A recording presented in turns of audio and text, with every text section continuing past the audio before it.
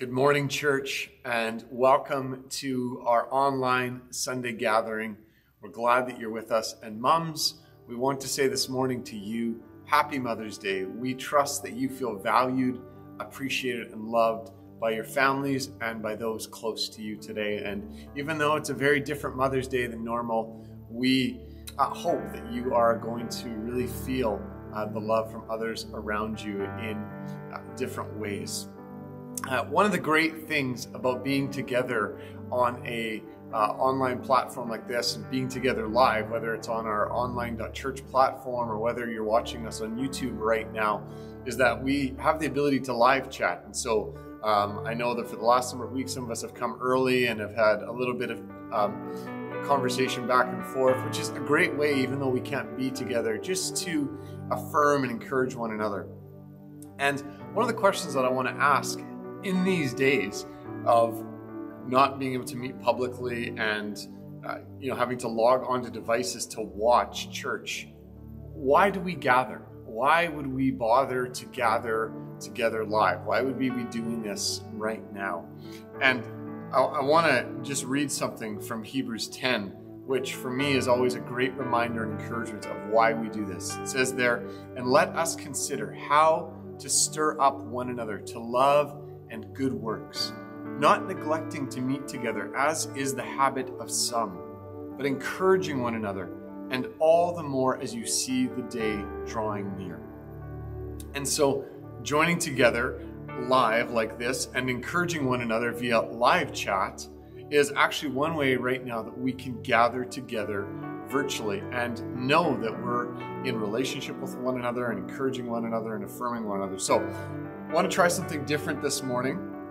For a couple of minutes, we're going to pause before we enter into worship together. And I want to invite you to greet one another online via the live chat. And so hopefully you have a device that can do that. So pull out your phones or your iPads or some other device, your laptops, and let's encourage one another here with just a few words of whether it's good morning or how are you and all those sorts of things. So, and I trust that this will be a blessing to us as we reach out to one another even when we can't be physically together. So let's do that, and then we'll come back and posture our hearts for worship.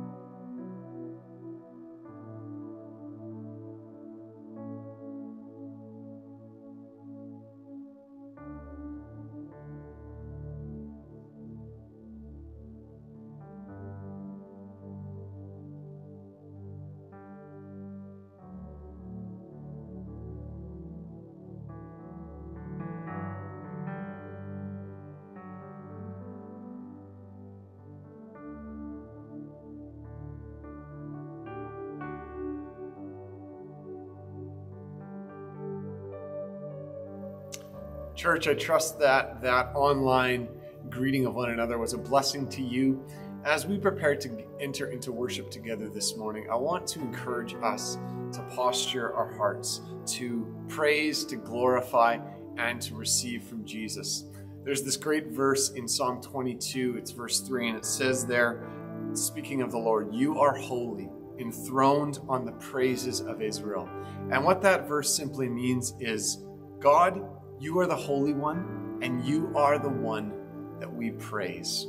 And so I want to invite you to do that together this morning. Let's open up our hearts to praise the Lord together. We have Greg Friesen and a team from Calvary Church from Steinbeck with us this morning. They are part of our Salt and Light family.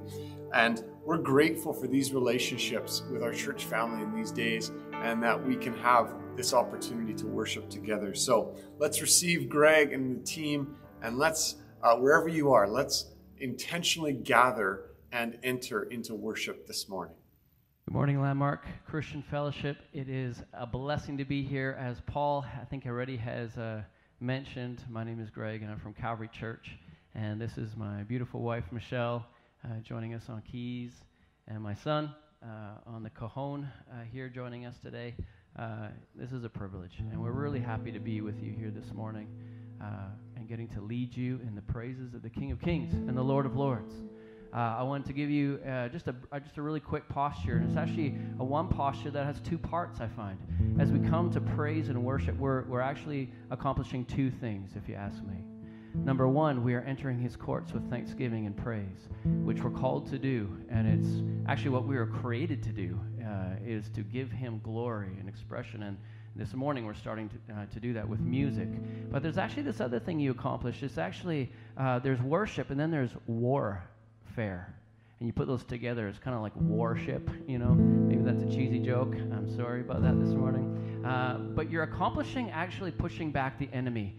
I was listening to a song this week, and the worship leader says, what kind of like enemy do we, fight against who can be defeated with a song? And I was like, is that in Scripture, really? And it actually is. If you think back to 2 Chronicles chapter 20, King Jehoshaphat is facing, and his people are facing three armies, actually. And he says to God, he says, "Oh, our God, will you not execute judgment on them? For we are powerless against this great horde that is coming against us. We do not know what to do, but our eyes are on you." It says, the Lord says, "You will not need to fight in this battle. Stand firm, hold your position, and see the salvation of the Lord on your behalf. O Judah and Jerusalem, do not be afraid, and do not be dismayed. Tomorrow go out against them, and the Lord will be with you." And it says a little bit later on, it says in verse 21, and when he had taken counsel with the people, he appointed those who were to sing to the Lord and praise him in holy attire. And as they went before the army and say, "Give thanks to the Lord, for his steadfast love endures forever." And when they began to sing and praise, the Lord set an ambush against the men of Ammon, Moab, and Mount Seir, and who had come against Judah, so that they were routed. Church, maybe you said to yourself, I'm not a praise and worship kind of guy. You know what? Or woman, whatever that may be, a teenager. Maybe you said, that's not my favorite part of the service. Actually, you were created to do it. And when you do it, maybe unknowingly, you're pushing back the enemy. You're defeating the enemy. And so be encouraged, Landmark. Praise him this morning. You're sitting on your couch, wherever you are this morning. You get to be in control of the volume. You get to turn it up or you get to turn it down. Hey, this is a good time for you. Whatever. I'm rambling a little bit, but let's get on with praising the Lord, lifting our hands in praise and glory of him, and pushing back the enemy. Amen. Amen. And I'll fight with lifted hands. My God is my defense. I'll fight with lifted hands, for he holds it all. I'll fight with lifted hands. My God is my defense. I'll fight with lifted hands, for he holds it all. I'll fight with lifted hands. My God is my defense. I'll fight with lifted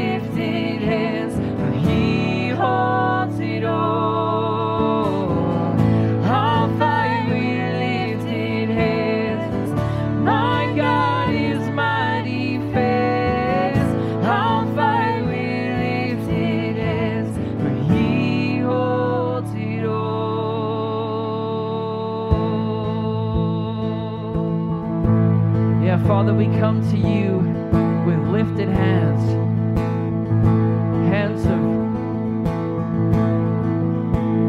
submission and worship and praise, and lifted hands of warfare this morning that serves notice to the King of Kings that He is the Almighty, and serves notice to the enemy that you are defeated.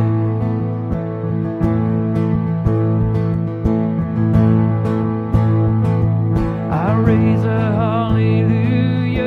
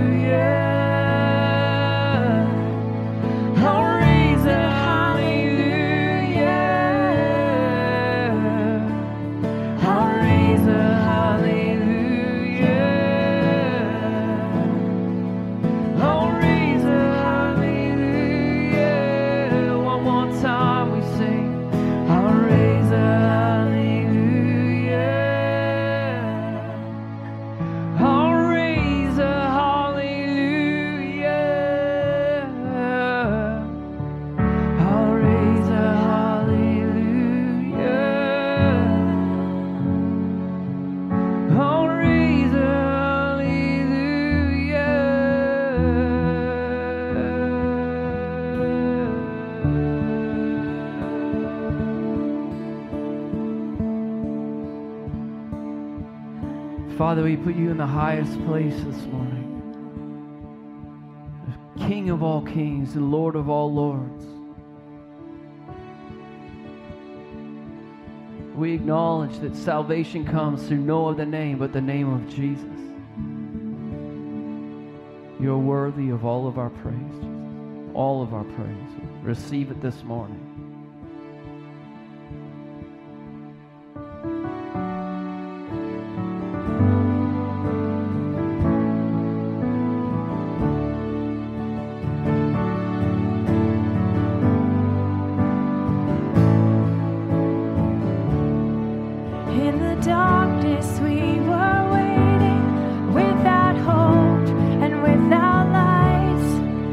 From heaven you came running.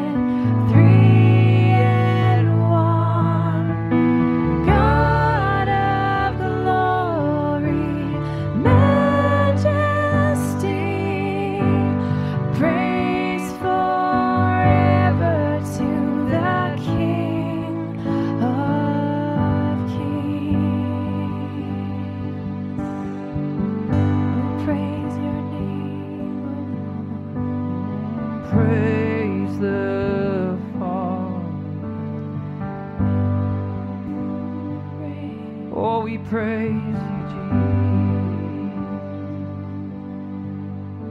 Hallelujah.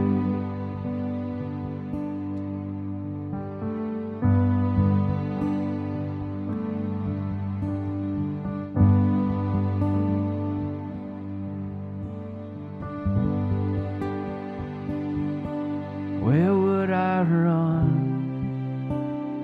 to the throne of mercy? Where would I kneel but at this cross of grace? How great the love, how strong the hand that holds us. Beautiful, you're beautiful. So here I bow to lift you high, Jesus, be glorified in all things. For all my life I am yours, forever yours.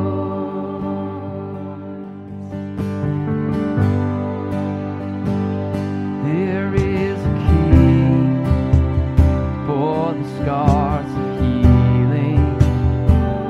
There is a son who came in grace and truth. How great the love that carries us to kindness. Wonderful, so wonderful. So here I bow to lift you high, Jesus, be glorified in all things. For all my life I am yours, forever yours.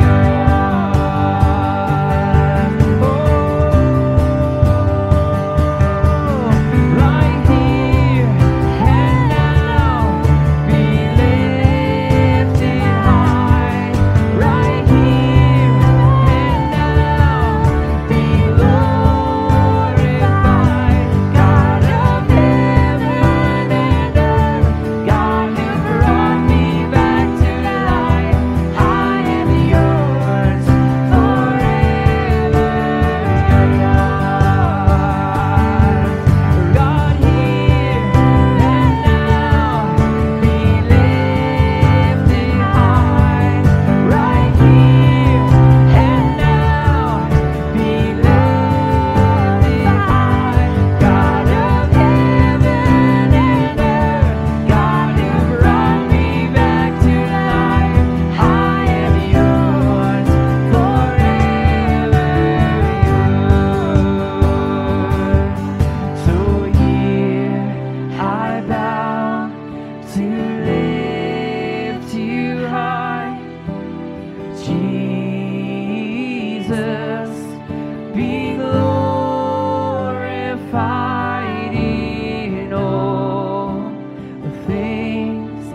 For all my life I am yours, forever yours. I am yours, forever yours. I am yours, forever yours.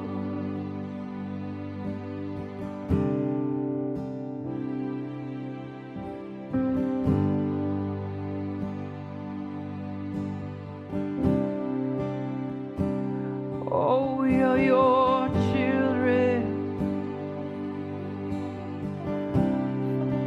set apart, set apart.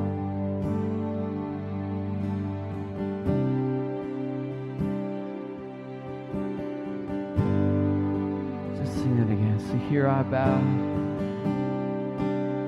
to lift you high. Jesus, be glorified.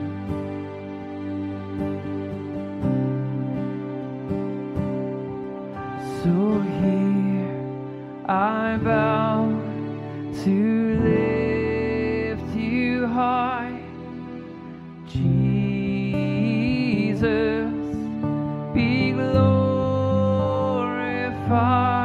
in all things. For all my life I am yours, forever yours.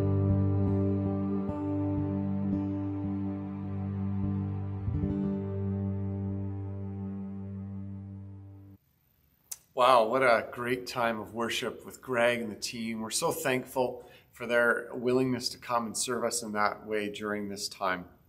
We have some announcements that we want to make you aware of and what's happening in the church during these days. We continue to meet Wednesday nights for prayer together, 9 p.m. on Zoom. And this really comes out of a desire that we have, and the Lord's been putting it before us, to gather together, seeking the increase of his presence and the work of his renewal amongst us, both in the church and as individuals during this time. And so we want to invite you to be a part of that. There's no pressure to come and have to pray. If you want to just come and receive, we would say you're welcome, and we'd love to have you with us. It's a great time, and we want to be intentional in these days and persistent in seeking the Lord together through prayer. It's also a wonderful time to see one another's faces and to have some time connecting when we can't meet together physically. So Wednesday, 9 p.m. on Zoom. The link to that is in your church weekly update, or you can email office@lcflandmark.com if you would like the link for that. Want to also make you aware of a new devotional that we've put out called Following the Way. It comes out several times each week, and it helps us, the theme or the intent of the devotion, I should say, is to help us follow the way of Jesus, live in devotion to him and his word. And so want to invite you to check it out. It's on Apple Podcasts, it's on Spotify, and it's also on our YouTube channel if you prefer to watch a video instead. We're going to take up our offering here in a few moments, but before we do that, I want to make you aware of a need that we feel the Lord has called us to put before the body. Many of you are aware of Voice in the Wilderness. It's a ministry that we have supported in the past as a church. Steve and Teresa Fry, who live in Pinawa, for many years they were in Mexico working. Several of you made trips down to that ministry to help. And Steve and Teresa are still very involved in the leading of the ministry, even though Javier and Christina are the pastoral couple now in charge of it. But the coronavirus has been very hard on CD Valleys, the area in Mexico where the ministry is, and particularly on Javier and Christina. It's been very challenging financially. And so there is a need when it comes to the amount of money they're having to pay right now to live in the house that they rent. And a number of years ago, they purchased a property actually just across from the church, and Javier has been slowly building up the land and working to put a house on it, and they've partially completed a house, but there's still quite a bit of work to do, and basically due to insufficient funds, they simply have not been able to complete the work. And due to the coronavirus and the pressures financially now in the country, Steve wanted to put out a call to see who would want to donate to this work to help them finish this house. There's about $7,500 worth of work still needed to be done. And so before I say anything else, I want to show you a short video that they sent that shows where the house is at and gives you an idea of what we're looking at. So after this video is complete, we'll come back and give you the details. Estoy haciendo para mi oficina. Esta parte para una recámara. Y esta parte lo estoy haciendo para mi cocina. Estoy levantando parte del muro, falta el muro. También falta el muro, falta terminar el muro. Las ventanas. Las otras ventanas. Y hay otra ventana aquí. Y aquí de la cocina. También una ventana y aquí me falta poner block. Esta parte es block. Y aquí hay una parte que estoy concluyendo con piedra. Aquí va a ser el baño. Baño para visitantes y baño para interior de la casa.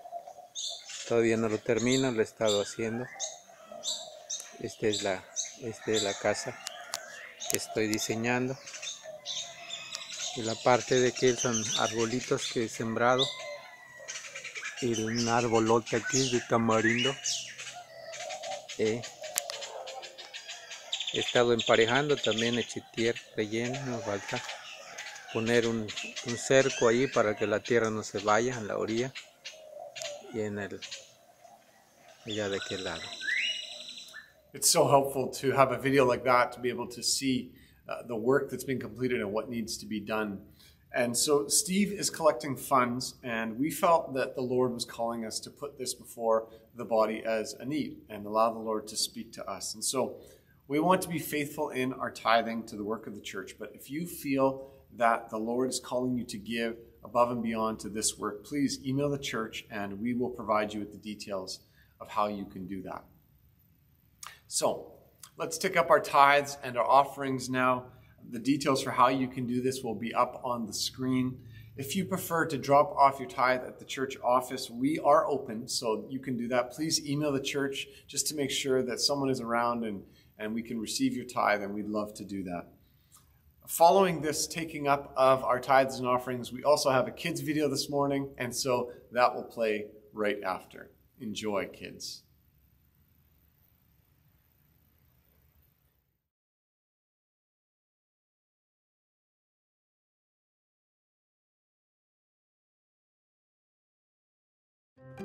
Stories of the Bible. Jesus calls Peter. This is Jesus, Heyo! who is the Son of God and the Savior of the world. Jesus grew up in Nazareth Here, Jesus. and was baptized by John in the Jordan River. Jesus began teaching about God's love and healing people of their sickness. One day, John saw Jesus walking by and told the people around him that Jesus was the Lamb of God. One of the people standing with him was Andrew, whose brother was Simon, who would later be known as Peter. Andrew went to find his brother and said, "We have found the Christ." Whoa! Really? Come on! Simon went with Andrew and met Jesus. Uh-huh. I'm Simon. Jesus looked at Simon and said, "Your name is Simon, son of John, Yes, it is. but you will be called Peter." Okay. On another day, Jesus was walking along the shore of the Sea of Galilee, and lots of people crowded around him to hear what he had to say. Oh, hello. Well, okay. Jesus noticed 2 empty boats, for Andrew and Peter had left them and were washing their nets. Jesus stepped into one of the boats Hey, Peter. and asked Peter to take him out into the sea. Aye, aye. So he sat in the boat and taught the crowds from there.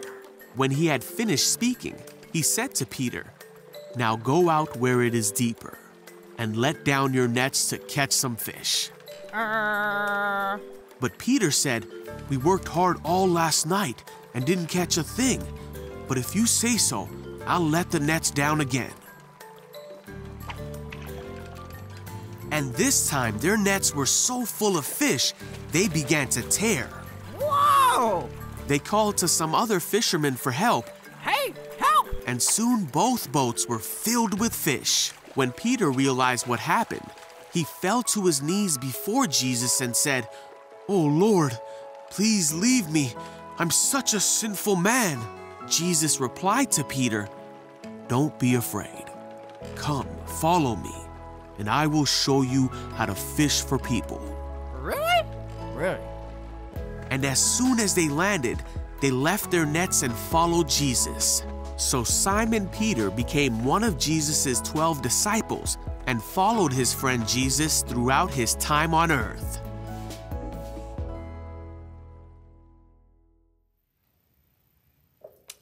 Kids, we hope that you enjoyed that video and that was a blessing to you as you learned more about how Jesus called Peter to follow him.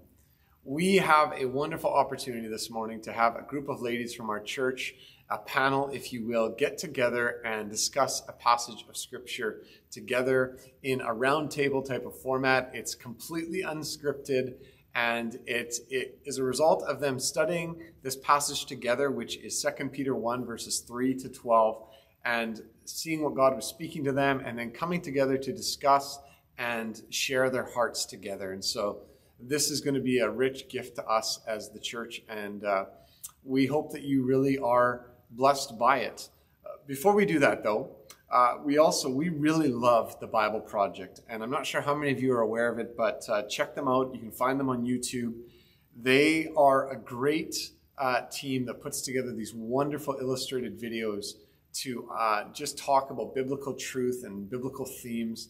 And there's a video that we're going to show this morning about what it really means to be made in the image of God. And so that's going to lead us into this ladies' roundtable discussion around 2 Peter 1, where it speaks of us there in that passage of joining in with the divine nature of God through our relationship with Jesus. What a life-altering truth that we are partakers of this divine image. So we want to watch a video that just unpacks that a little bit and speaks about what that looks like for us. And then we're going to welcome Pam, Diane, Tanya, and Jess as they get together to discuss this passage. Enjoy. So if you lived in ancient Bible times, odds are you lived under the authority of a king. And many of these kings claimed that they were gods, and they would even call themselves the image of God. Meaning they had authority to tell people what to do, order things to be made. Yeah, they got to define good and evil. And these kings would often make statues of themselves, which in Hebrew were called tselem, often translated as idol or image. But for Israel, they didn't view their kings as the God. In fact, they were never supposed to even make images of God. It's exactly right, and that was really unique for that time and culture. This is rooted, first of all, in Israel's belief that you can't reduce the Creator God down to any one thing in creation. But there's another reason. People aren't to make images of God because God has already made images of himself. When did he do that? Well, let's go to page 1 of the Bible. And the first person we meet there is God. He's the one with authority over all creation. He speaks and creation obeys, and he defines what is good and not good. In other words, he alone is king. But then surprisingly, as the pinnacle of all of God's creative work, he makes humans, and he calls all of them the image of God. So he gives all humans the authority to rule. Exactly, that's what he goes on to say. He tells the humans to subdue the earth and to rule it. And so this task that once belonged only to elite kings is here in the Bible the task of every human being. This was a revolutionary statement in its day because all humans are being called to rule and to participate in the human project. So what does this mean? I mean, how are we all supposed to rule? So the picture we get in Genesis is gardening. Gardening? Yes. Gardening. So they rule the earth by cultivating it, by harnessing all of the earth's raw potential and then making something more and new out of it. So growing food for each other. Yes, but that also includes growing families then, which become neighborhoods, and then they create communities where people are going to work and take care of each other and build businesses and cities that will expand to new places and so on. So ruling is really the day-to-day acts of our work and creativity. Yes, we take the world somewhere. This is humanity's divine and sacred task. Yeah, and this all sounds really nice. And humans have designed some pretty great things. But just as often we create things that cause a lot of suffering and a lot of injustice. So maybe we shouldn't actually be ruling. Yeah, so the Bible addresses this. In Genesis, what happens is that God gives humans a choice about how they're going to rule. So are they going to use their authority for the benefit of others, which is God's definition of good, or are they going to turn away and define good and evil for themselves and use their authority for self-advantage? And in the story, they choose to define good and evil on their own terms. And so this is the Bible's depiction of the human condition. So sometimes we pull off amazingly good stuff, but just as often, despite our best intentions, we act selfishly and we create evil in the world. And so we're stuck as mediocre rulers making a mess of things. But that's not the end of the story. So the Bible goes on and it makes this claim that all of this was resolved when God bound himself to humanity through Jesus. And he showed us what it looks like to truly rule as a human. So what does it look like? Well, Jesus ruled by serving and by seeking the best for others, by putting himself underneath them and loving not just his friends, but also his enemies. And that's not a typical way to rule. And not only that, Jesus confronted the consequences of all of the evil and the death that we have created by our messed up ways of ruling. And he takes it. I mean, he lets it kill him. And so when the New Testament writers looked back to Jesus' resurrection, they see a whole new future opening up for all humanity. Jesus is a new way to be human. Yeah, that's why they called Jesus the image of God, or the new human.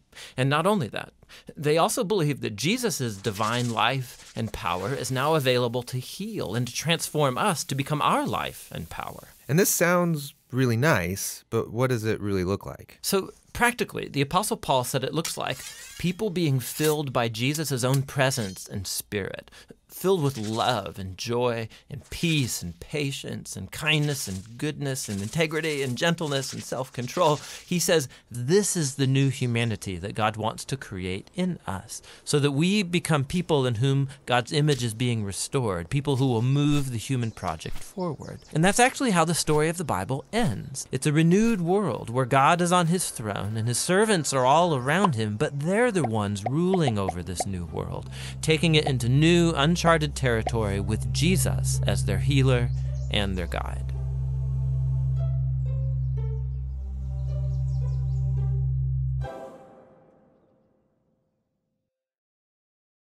Good morning, LCF. It is so wonderful to be with you this morning. Happy Mother's Day, ladies. It is good to be together, even if we can't physically be together. Ladies and I are so excited to share with you our discussion around 2 Peter chapter 1, verses 3 to 12, and to dive into the Word together and to be encouraged with one another. So we are going to just lead with prayer. Lord, we just thank you that we can be together, that we can delve into the Scripture and just be able to seek what you want to share with us, and just pray that you will give us clarity and discernment as we share our thoughts and the things that you have placed on our hearts. Amen. Amen. I'm going to read 2 Peter verses 3 to 14.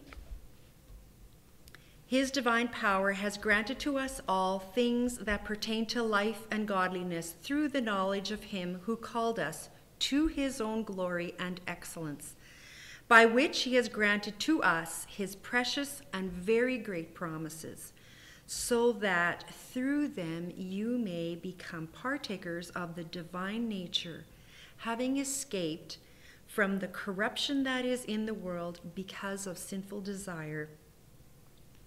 For this very reason, make every effort to supplement your faith with virtue, and virtue with knowledge, and knowledge with self-control, and self-control with steadfastness, and steadfastness with godliness, and godliness with brotherly affection, and brotherly affection with love. For if these qualities are yours and are increasing, they keep you from being ineffective or unfruitful in the knowledge of our Lord Jesus Christ. For whoever lacks these qualities is so nearsighted that he is blind, having forgotten that he was cleansed from his former sins. Therefore, brothers, be all the more diligent to make your calling and election sure. For if you practice these qualities, you will never fall.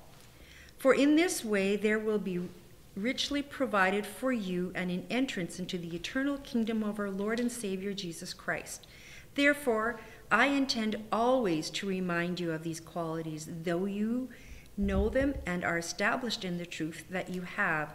I think it right, as long as I am in this body, to stir you up by way of reminder, since I know that the putting off of my body will be soon, as our Lord Jesus Christ made clear to me. It's end of 14. So his divine power has given us everything required for life and godliness through the knowledge of him who called us by his own glory and goodness, or by his glorious goodness. I really love this verse. I love all of this. It's been such a pleasure to study it and to really glean what God is saying. His divine power, I was reminded that all things are from him and to him and through him. And he's my supply. He's given us everything required. My dependence is on him for all my needs to be fulfilled. He provides for our needs, and I need to know him to have that knowledge of him, for him to provide for my needs. Who do we trust? I was reminded about all we're walking through with COVID and how desperately I want to hug my people. But there's barriers that we can't even see and that are in place in front of us. Because we're relational human beings, it's been really hard. We are relational not only with each other, but we are created to be relational with God. And I'm aware how my whole being changes when I interact with him.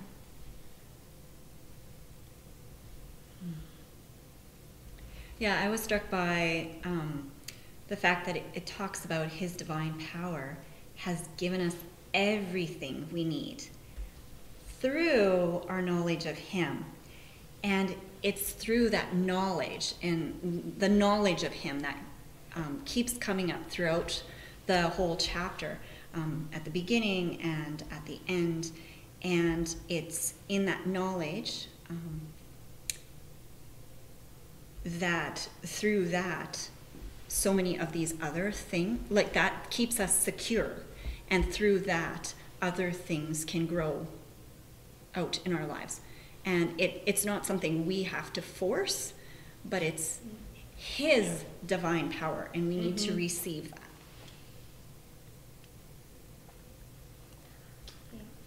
It's original, authentic knowledge about Christ and what he has given us in Scripture. He's given us everything that we need, and to learn about who he is and to learn more about him and how to follow him and how to become more like him. It is all contained in God's word. And then he has granted us this precious and very great promise, so that we can become partakers of that we can have the character of God.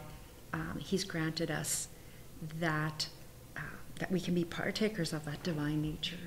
And it's connected to the image of God, right? We are made in his image, and we are invited. Like, part of that great and precious promises is that we are invited to participate, to engage, to step into that, and like we see in a mirror or whatever, we see God and we want him to be reflected through our lives.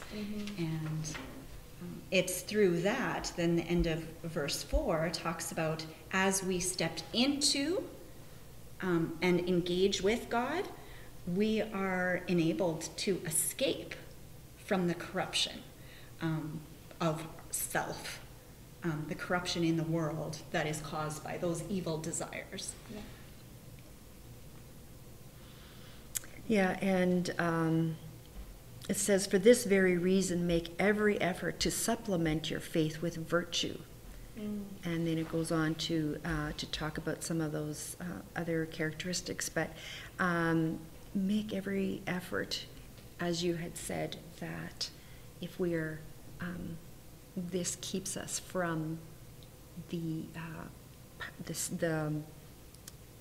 sin that is our selfishness. If we are putting on, if we're working toward, if we're making every effort to supplement our faith, the more a Christian grows and matures in the knowledge of Christ, the more we can expect to see a corresponding increase in these qualities in our life.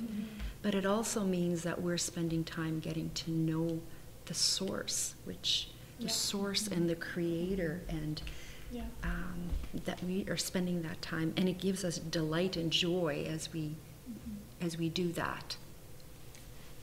Sorry, I feel like I'm talking lots, but one more thing connected to that I was noticing is there was a part of it that's like, oh, now I have to add this big list of things. Like right now I need to buck it up and pull up my bootstraps and put these things on. But that's what the law was. That's right? Yeah, yes. Right. And it's not, he wasn't earlier on, he's not saying, well, do this. Like, he's not inviting us into the law. He's inviting us into relationship with him. And that knowledge of God. And if we know who he is and don't lose sight of why he came to earth, and what he is doing and what he has invited us into. And later on you'll see he's inviting us to be part of his eternal kingdom. And so if we can continue in that, then, and in that knowledge of him, these things can naturally grow in our lives. Yeah, I was really struck by the goodness, by his own glory and goodness. And when I hear goodness, I think good things. Oh, goodness. Oh, good things. Oh, the good things. My cup of coffee in the morning is my good thing. My sunshine outside is the good thing. But that's not what he's getting at with the glory and goodness. And one of the commentaries I read was talking about, it's actually maybe read glorious goodness. It's the attractiveness of God. When I did a little bit of word study on goodness in Exodus 33, chapter 19, verse 19, it says, it's God talking to Moses, and Moses is pleading to see God. And God says, I will make all my goodness pass before you. But it's so overwhelming, and Moses has to hide his face so that he doesn't die from the goodness of God. Because God is showing himself to Moses.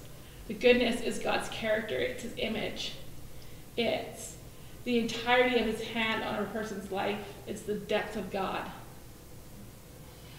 It's the God revealing his character to us. That is what they're talking about with the glorious goodness. That is the goodness of God that attracts people to him.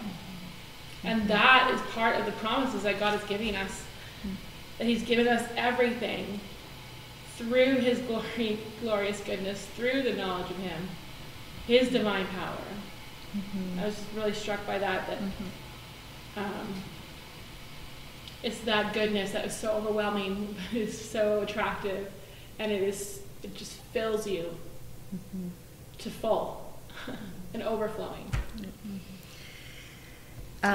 Going back to verse 2, is that where you were headed? I was going to go back to verse 2 and say, it says in my New Living Translation, it says, may God bless you with his special favor and wonderful peace as you come to know Jesus, our God and Lord, better and better.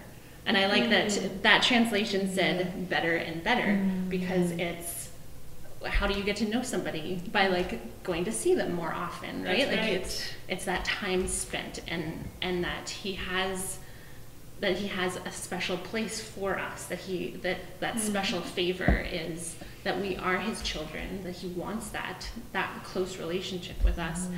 And then the wonderful peace, wonderful peace is, I don't know, we've been just talking more and more about peace in our home, and peace that we don't need to be fearful when we go out, that we don't need to be fearful when we go and see see people, see things, and that we can have peace in knowing God, peace coming from knowing God, and that is something that's, it's an encouragement. It's like, and I think that kind of like leads up to everything else that it goes on to say, and then knowing that this doesn't just come just because you're with somebody. It comes from getting to know him. And Romans 12:2 talks about don't be transformed by the world, but be transformed by the renewal of your mind, and by testing you, that you may discern what is the will of God and what is good and acceptable and perfect. And that's how all of this comes into play, and as that we're being tested, but not just now, we're being tested continually. Like we're going to be tested next year in our emotions and whatever goes on and what next year looks like. But that these are the things to go through and to be able to walk into each day, and not into just right now or just tomorrow or I love the called us. It's a redemptive work. I'm called not by anything that I do or anything that I achieve, but by his goodness and his grace. And it's a good thing, because I am so broken without Jesus.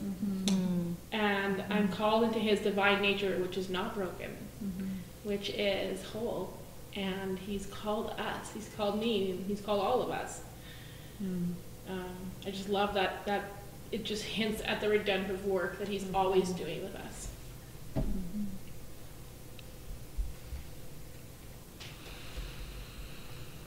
Live in harmony with God's divine moral character. I was reading about what that kind of meant, where you're, virtue. And it's a desirable character qualities equals excellence. So it's all those qualities together that equal virtue or equal excellence. And I guess, and that we can be partakers of that, going back to that. The Greek for supplement is to add to with extreme generosity. So when we talk about these next 3 verses, we're adding to our faith with extreme generosity of goodness, of self-control, of knowledge, of endurance, brotherly affection, and love. We just want to go into these separate characteristics and break them down together, and just talk about what that looks like for today or every day, how that looks in the scriptures, and how can we continue to work on these things. So faith with goodness.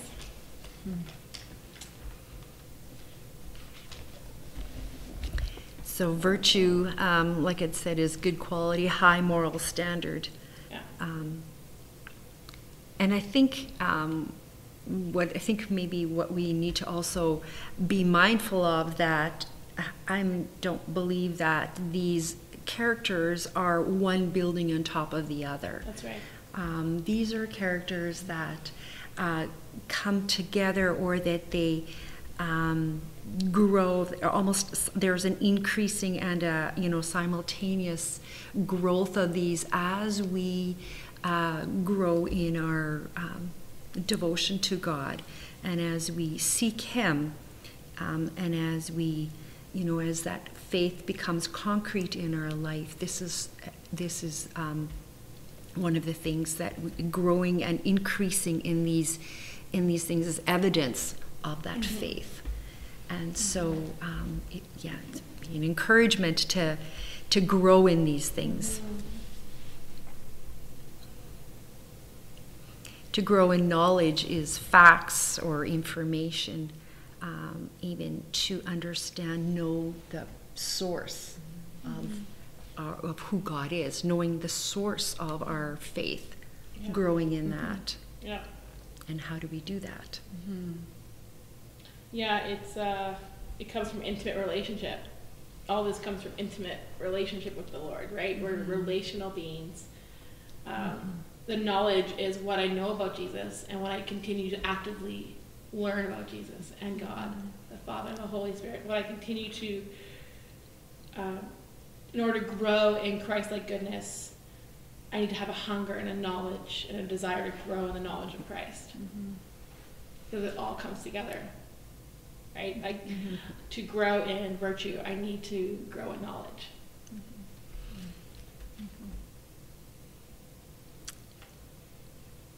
And I was seeing too, then, I mean, I know you said, and I would agree, that these things don't have to, or they don't necessarily come in order, like, now I have attained this certain level. But I do see that in some ways they can build on each other. And what I was seeing is that as you deepen your knowledge of God and who He is, and are in the Word, and realize what you have been given and the promises, I don't know, I think that equips you to have more self-control, because you're like, wow, this life is not mine. And you are not bound in the same way. You do need to control, but at the same time, because you realize what you all have, there is the ability to have more self-control. So it feels like, I mean, from the outside it might be, well, oh yeah, they have all of these laws they need, or the rules they need to abide by. But at the same time, there's that self-control. And then out of that self-control, maybe that ability to persevere and continue through those hard times, whether it's COVID or some other challenge you're dealing with in life. And as you're dealing through that, I think God can refine areas of your life and produce that godliness. And out of that, when you go through and walk through some of those things, you're able to be more empathetic and be more kind maybe to your brother, and offer a shoulder to cry on. And the depth of love that you can then offer, and it feels like, oh, I should do all of these things for all of these people, but at the same time that it's a stepping into freedom, that your life is not yours, right? It's God's, and He is through us, and He is working through us.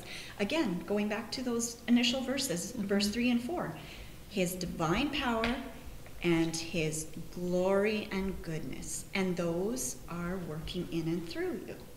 And that reminder of that. I think, especially relating to now and everything, that kind of reminds me of at work.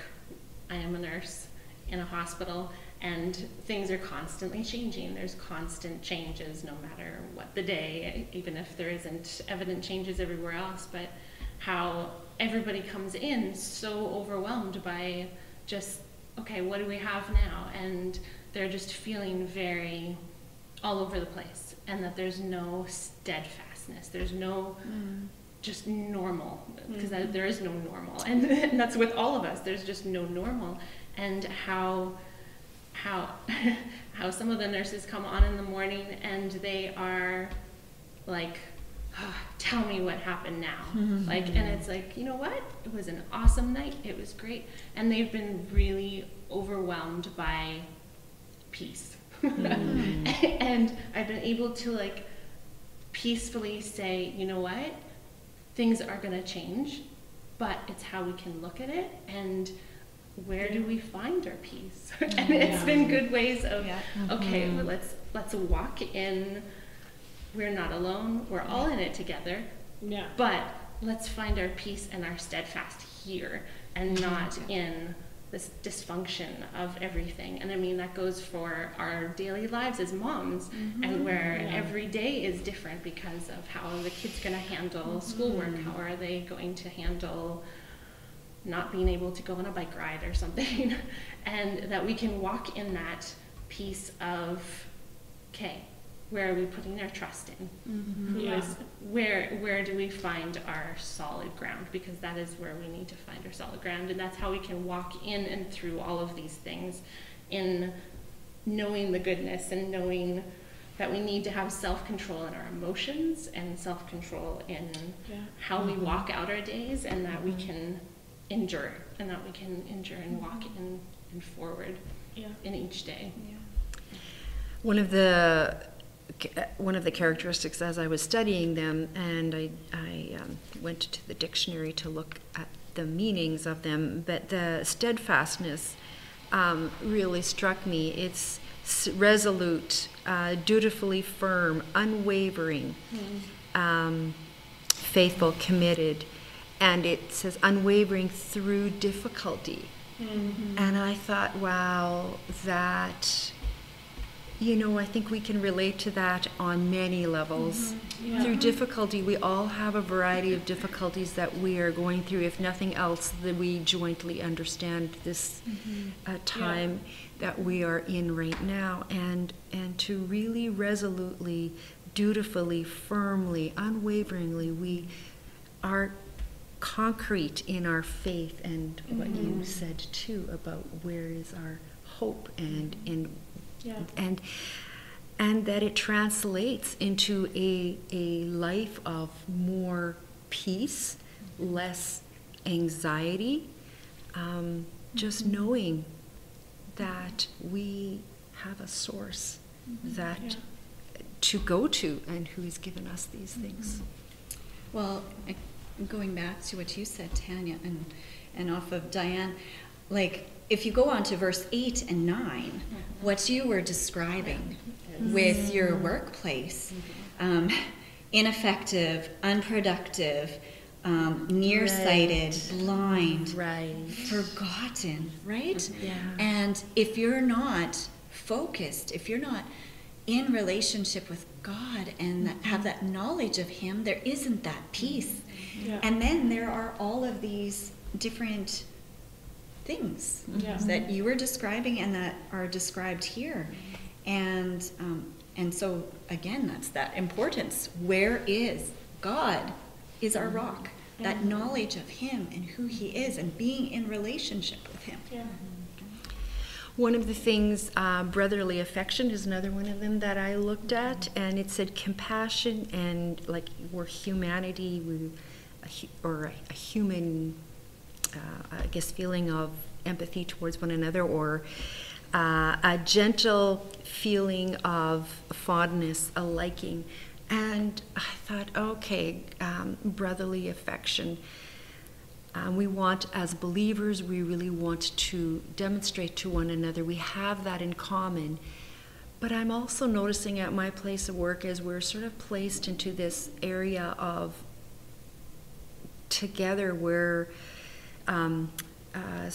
we have a small group, and there's a less of us working because the rest are away. They're working at home. I'm finding that we're sort of finding this, some of the areas in which we were maybe finding disagreement, that's sort of going away, and we are really feeling like we're a little bit more kindly affectionate to one another. And although we're not all believers, but I feel like I'm so thankful that God is working in that way, and I thought that was maybe an example of godly affection, or our affection, how we begin to feel more affectionate to one another, but more gracious to one another, and a bit more loving to one another. To bounce off that, Diane, the way that this is translated, brotherly kindness, is Philadelphia in Greek, and what it is the relationship, the common term for relationship within a family. Oh, yes. The family unit, and it's mentioned in the New Testament like that. And I thought that was really interesting, because it is a different kind of relationship. It's satisfying, and it's deep, and it's true, and it demands a high and a newer loyalty with one another, a trueness of that. And I was just thinking about that in regards to our church family, and that's why we call it church family, because it really is that for me, and how much I miss that in all of this, and how vital it is for me to go to the prayer meetings and to actually actively pray and be involved. And that's been really hard. It's been hard to interact with a computer screen. I see all my people's faces, but I don't see my people the way I want to see my people. And so I find myself reserved. But in all of this, when that is our only option, we can't just do away with that. Because then we lose that connectivity, that family gathering, that family relationship. And that was a good reminder for me. And it looks so different right now. But it's not a reason to drop away. Because then we're missing part of the character of God. And we're missing what God wants to do in our hearts. And what God is. Like, God is our Father, and He's wanting to care for us and wanting us as a family to be connected, right? Like, we don't need to be at strife with one another. We need to be together, be on the same page with one another. So we did that thing where we skipped around in circles. But I want to go back to endurance or perseverance and just touch on that a little bit about how this life is temporal. And it's not the eternal life that we will have that opportunity to live in. And there is hardship. You know, there's hardship with our kids, and there's hardship with homeschooling, and there's hardship with work.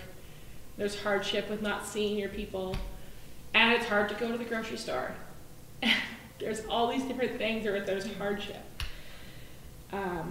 But how do we be Jesus in all those things? How do we be the likeness of God through all of this? And that ties into steadfastness and self-control. And I know that it's easy to have super high emotions right now. And how do you walk through those super high emotions? Do you let them control the day? You know, and how do you focus on what God is saying instead of just letting yourself run away into the emotions are so high and everything is so hard. I was reminded that we don't need to do this by ourselves because we have the good promises, and we have the Holy Spirit, and we have the redemption, and we have the atonement and the adoption of God, and we have someone we can depend on for our endurance.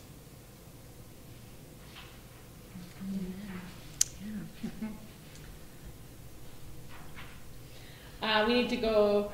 We want to touch on godliness. That's an echo from the beginning. How we need to have practical awareness of God in every aspect of our lives. We're going to touch on that echo at the very end here. I also want to touch on the love that is in this list. And that's agape love, a love for anyone. No matter who they are, it's a love for anyone. And that sounds crazy sometimes, because there are people that probably are not easy for you to love. But that's what comes out of our time in our relationship with the Lord.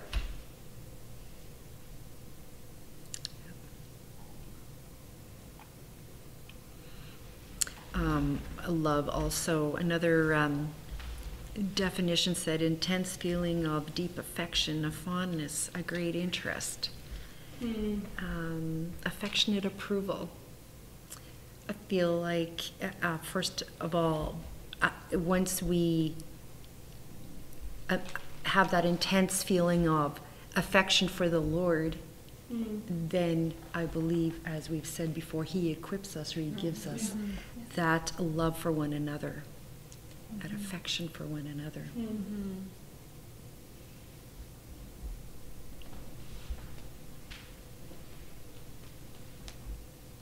It kind of continues down into verse 8, where it says, the more you grow like this, the more you will become productive and useful in your knowledge of the Lord Jesus Christ. So when you know something, you want to share that, right? Like, it comes out of that, okay, how does the Lord see this situation, and how can we walk out and go forward to share that? Because, I mean, it brings excitement. It brings knowing, and like delving into these scriptures brings us the excitement that we want to share the goodness that we find out when we know more. And that's. I think it's really interesting because that actually reflects off of you without you realizing it. I had an interesting situation a few weeks ago where a kid that I had known for years but haven't seen in about 10 years Facebooked me and just told me how much I impacted his life. And I thought, he called me Miss Fortune, she used to call me, and I was like, dude, you got the wrong Miss Fortune. Like, I don't know who you're talking about because I don't remember. I didn't realize that just being in the Word and being active in my faith, that it was shining so brightly for you. And because it actually does that, it affects us, and it affects others around us, and that is the attractiveness of the goodness of God that people see and they want to come to. And the more you're in the Word, the more you can be that light for others. In my commentary that I was reading, it said the Christian knowledge is not just book learning. It changes the Christian and it impacts the world. I was really encouraged by that.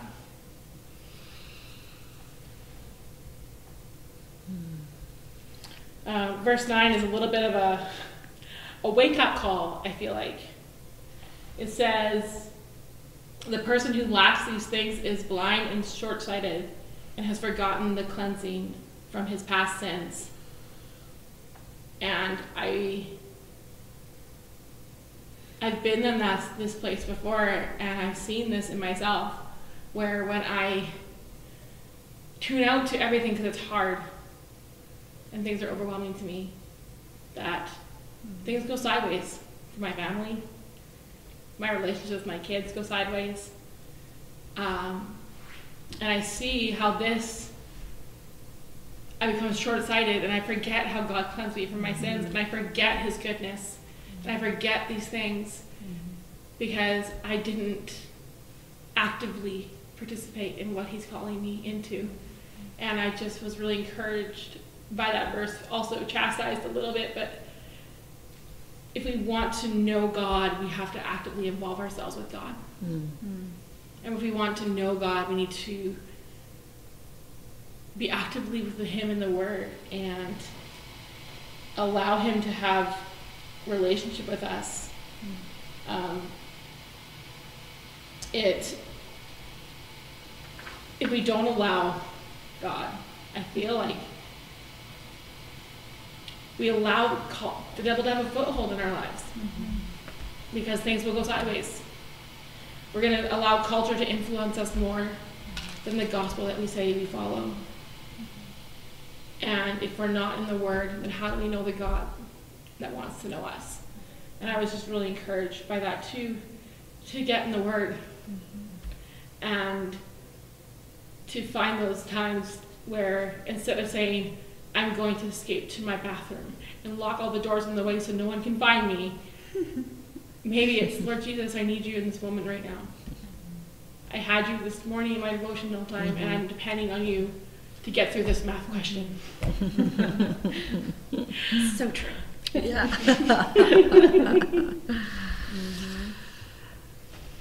Yeah.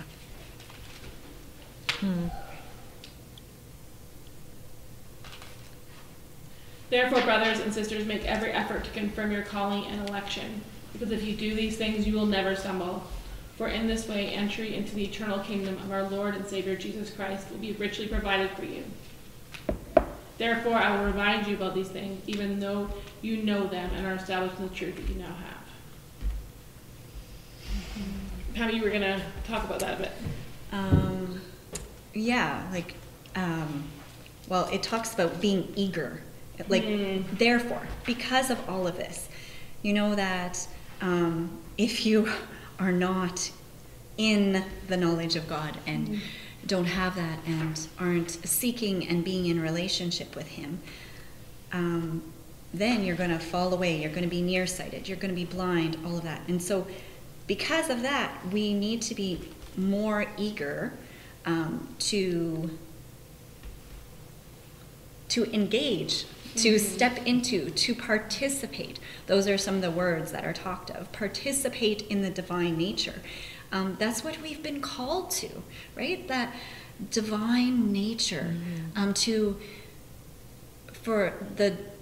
At the very beginning, it talks of God's divine power, His glory, and His goodness. And that is what He is inviting us into. And there in verse 11 it says, so that you will receive a rich welcome into the eternal kingdom of our Lord and Savior, Jesus Christ. Savior. That also hit me when I was reading this, because for me, I'm a doer, and so it's so easy to see that list of, okay, I have to do godliness, and I have to have self-control, and I have to perseverance, and maybe I don't have enough. He's my Savior. He's inviting me. He's calling me. He's wanting me to just participate and revel in His image and live in that identity of who He has made me to be. Yeah.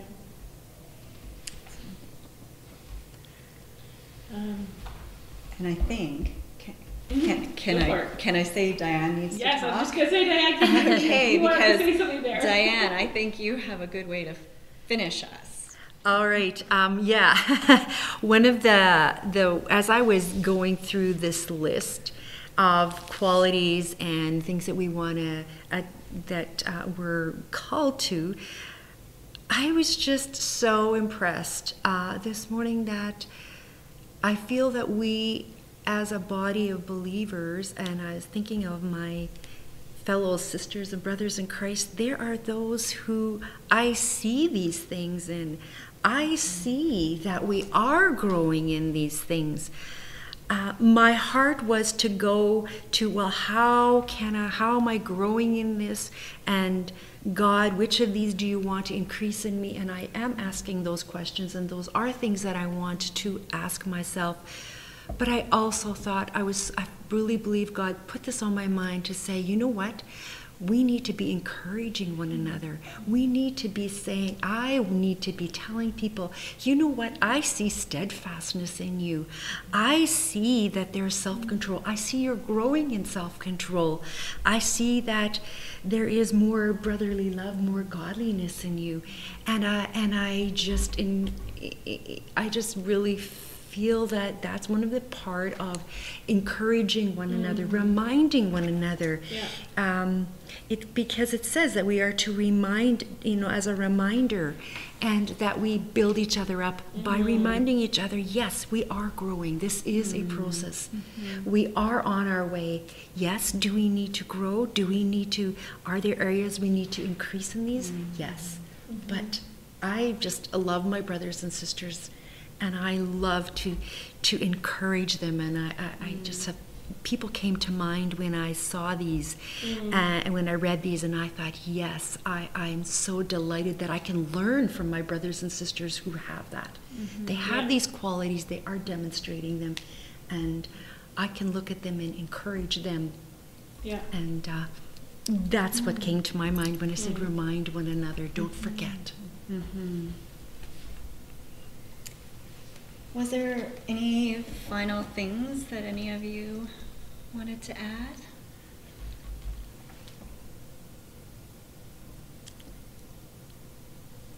I was encouraged by the last verse. I will also make every effort so that you are able to recall these things at any time after my departure. And Peter's talking to the followers, and I know I'm going to have to recall these things. I know that this is not just a one and done. And maybe even writing it on index cards and putting it on my fridge and be like, goodness, self-control, endurance, and just remind my heart that everything comes from His divine power and His glorious goodness. Everything does, and I can depend on that throughout my day. Putting it on a letter board or whatever it is, and just reminding my heart about these things, because they had to too. And we don't have it all ready. We're not going to walk out the door and be perfect. And that's not what God wants. It's an ever growing, ever changing, ever deepening of our relationship with Him to grow in these things.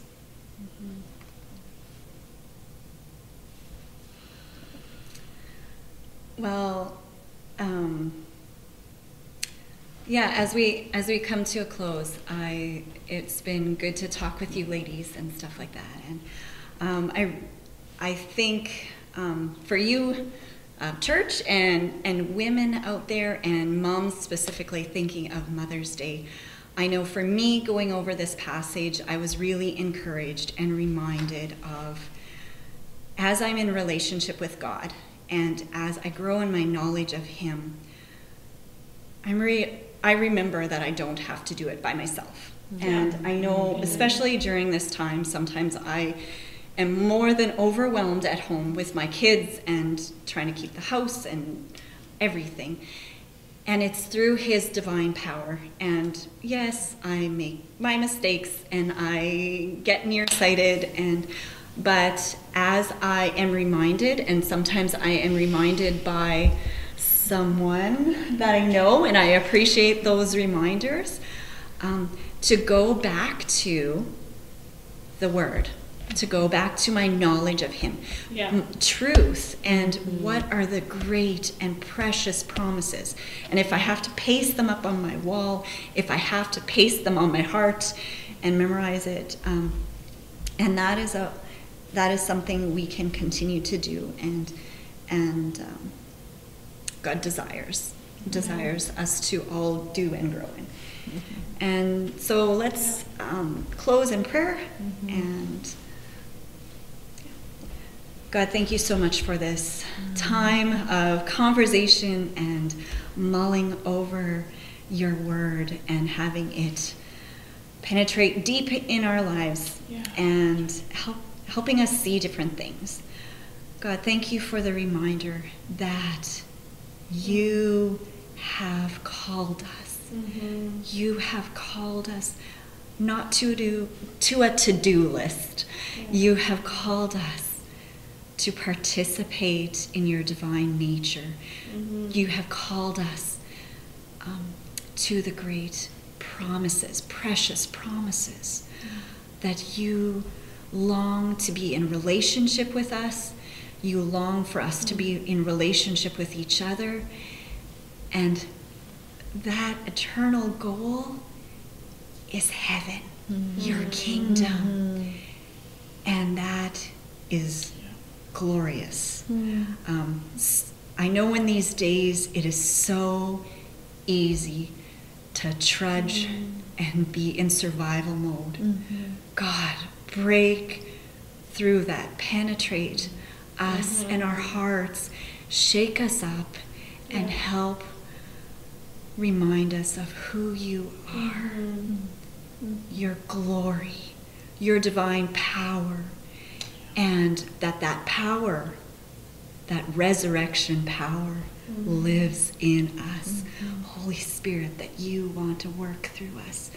Help us to listen to you as we go through this week. I pray this all in your name. Amen. Amen.